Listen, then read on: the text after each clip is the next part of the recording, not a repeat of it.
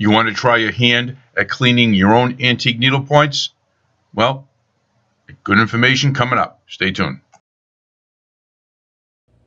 People have asked us, how do they go about cleaning their own needlepoint weaves? The needlepoint covers for upholstery, seat covers, pieces like this that you see right here that they've woven, antiques usually. They've been in the family for years and years. They wonder, how do they go about keeping them clean? First tip on this, and the most important, is to always pick the right detergent to clean something like this, and then test it for color fastness. Test each individual piece you're planning on cleaning. I'm going to show you how to do that coming right up. Start with a clean white terry cloth. We like this product.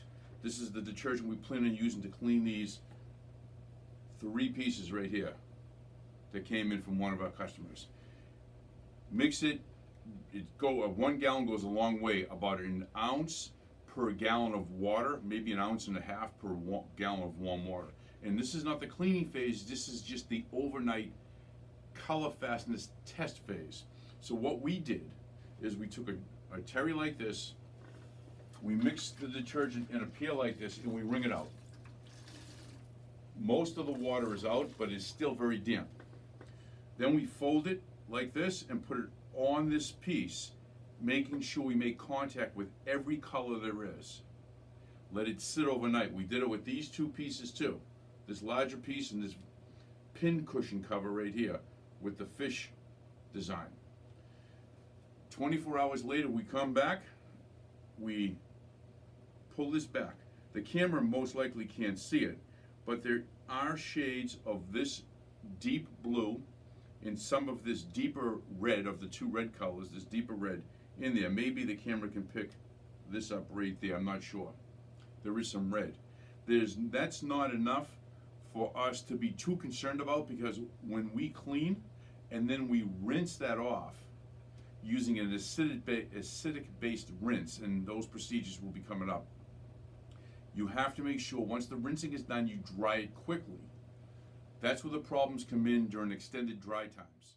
And on this, I would say there's really no color transfer from here to here.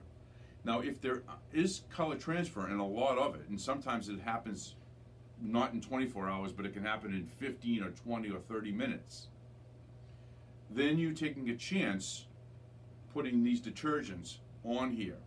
You really have to put dye stabilizers, and there's a whole process that goes through with trying to clean these. You could also try cleaning them with solvents, which is much less risky. Solvents are dry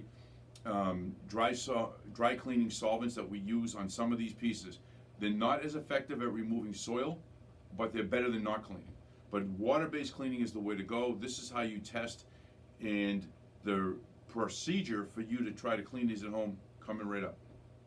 Hey, if you like what you've seen so far, give us a thumbs up. We really appreciate it. You can also leave a comment below. We've completed the overnight test for dye stability on the 3 pieces. Now's the time to actually get to the cleaning part. So what we're going to do is we're going to focus on this piece right here first. And we're going to show you how you would do a basic maintenance cleaning on this. There are pieces we see with all kinds of food spills and wine spills. This is just to get the impacted or embedded soils out. Also, these pieces have been thoroughly hand vacuumed with a small detail tool to remove as much dry soil as possible. Hand vac, dry soil removal is very important, and then you would go into the cleaning. So what we like to do is we would use the same product that we showed you in the test, which is a fine fabric shampoo here. Diluted according to directions, and we like to apply it with a natural sponge, and then for agitation we'll use the horsehair brush.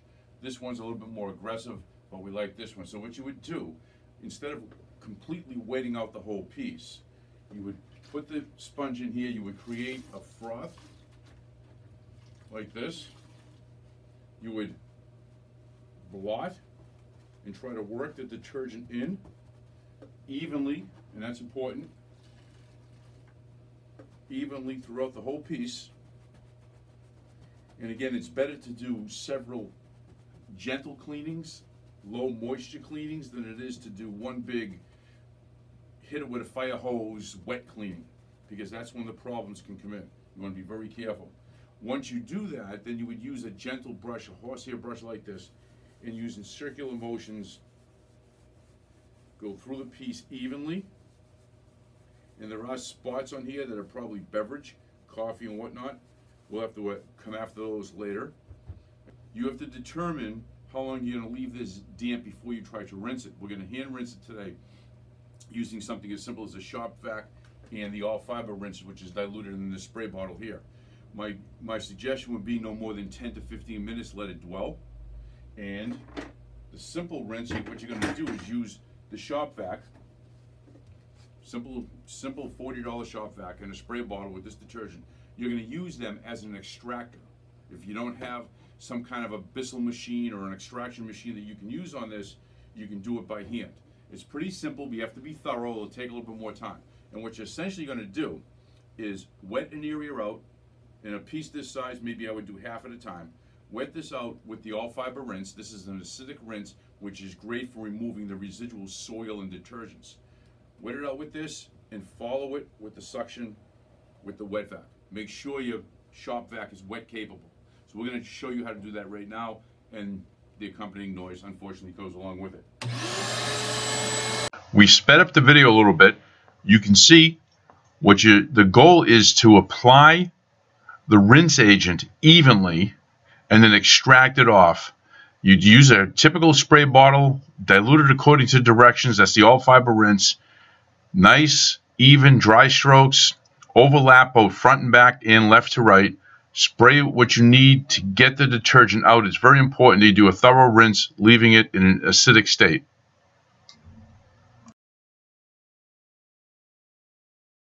The key when rinsing is to overlap the strokes, the dry paths. I'm sorry, the dry paths with this shop vac. Overlap them, so if you were to concentrate on one half and then move to the other half, this area in the middle, make sure you overlap it.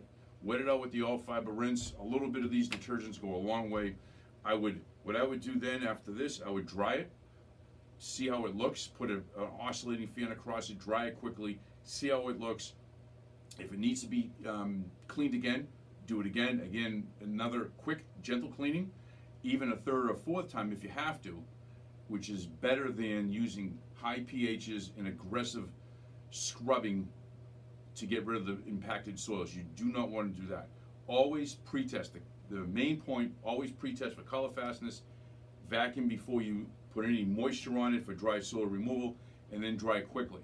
Any questions or comments, leave them below, and we look forward to you answering them and helping you out if we can. And if you like this video, we'd appreciate a thumbs up, of course, and subscribe if you want to see more videos like this. Thanks again.